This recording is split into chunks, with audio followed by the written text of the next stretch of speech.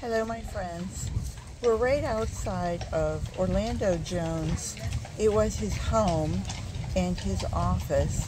It was built in 1699, and Orlando Jones is Martha Washington's grandfather.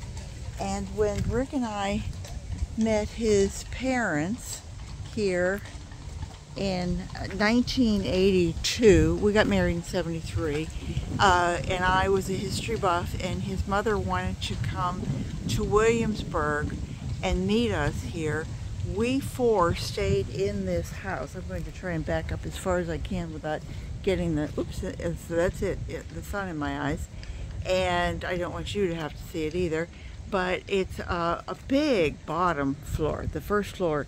And we had a big bed, and there's a bathroom here on the side, and there's a fireplace here.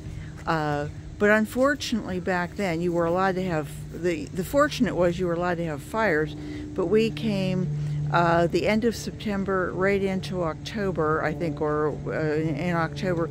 But we were a week before the fire marshal came and approved us having a fire in the room. And his parents stayed upstairs. It was a smaller little place to stay, but of course they ended up being in our room the whole time, and I think we were the only ones with a TV.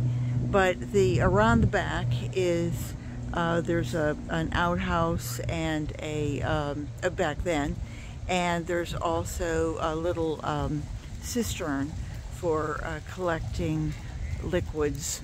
Yeah, for collecting rainwater, excuse me, I'm sorry. But, you know, for 1699, it's held up pretty well, hasn't it? And it was a great little, we've always had such a fond memory for coming here, and always think that people should try to preserve history. And Williamsburg has certainly done it so well. And I'm going to be in the sun, but I'm just going to aim you back there and say that it's a really cool little place to go behind and go down into the cellar where they would have gone.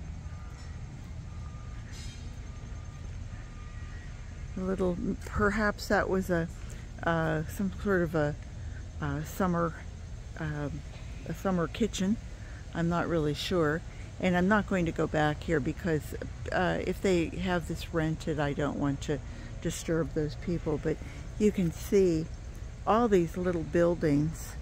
There's an original 89 buildings that were purchased and have been worked on painstakingly all year long, every year, since the 1930s.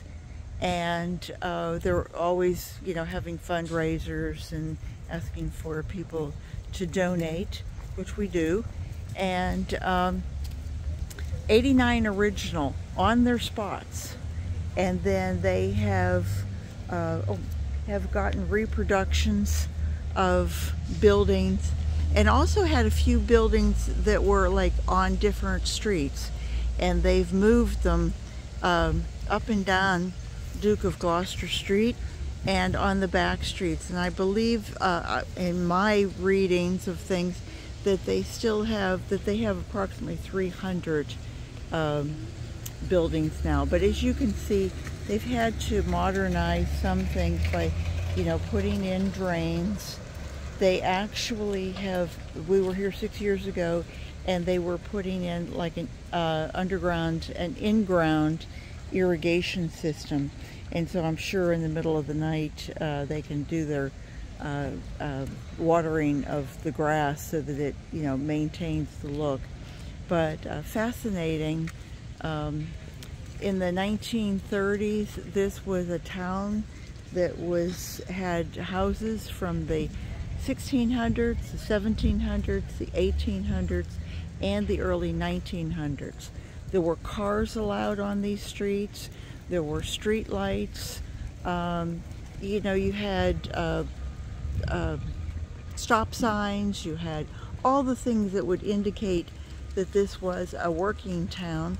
As you can see, there's Now you have no motorized. The only motorized you would have would be like a scooter, you know, if you were a wheelchair, motorized wheelchair.